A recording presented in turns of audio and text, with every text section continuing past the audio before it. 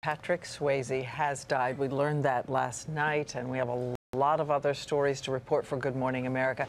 Patrick Swayze, pancreatic cancer at the age of 57, his wife of 34 years at his side. A very brave two-year battle he fought, and this morning friends and co-stars are beginning to release statements commenting on the strength of spirit and his heart.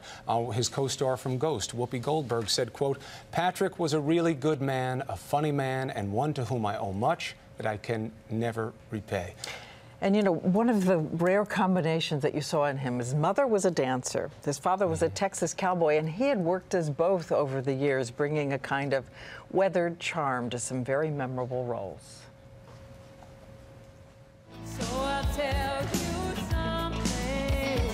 He was an invitation into a more experienced world.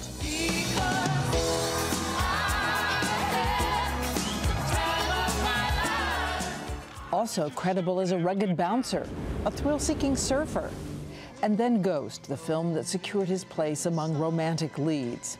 No one would ever look at a pottery wheel quite the same way again. I'll be coming home, wait for me. Oh, my love. A real-life cowboy who began in The Outsiders and then Dirty Dancing, the tiny film that celebrated small acts of courage.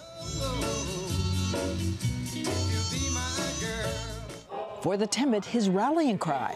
Nobody puts baby in a corner.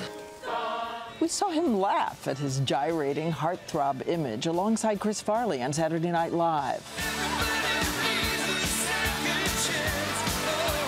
But alongside all that talent was a battle with alcoholism. He talked about it in 2002. How hard is it? Your demons can take you in a very negative direction instantaneously, or they can take you in an incredibly powerfully positive direction. You know, so it's really a moment-by-moment choice.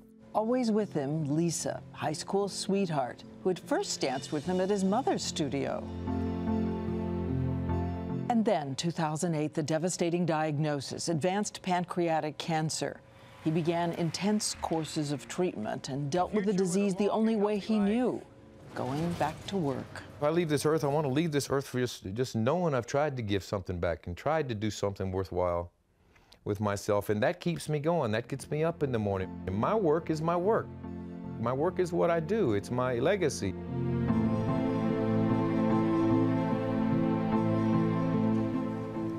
And another of his co-stars, Jennifer Grey, remembered him from the set of Dirty Dancing, which they did together, saying, "When I think of him, I think of being in his arms when we were kids, dancing, practicing the lift in the freezing lake, having a blast doing this tiny little movie we thought no one would ever see." My heart goes out to his wife and the rest of his family.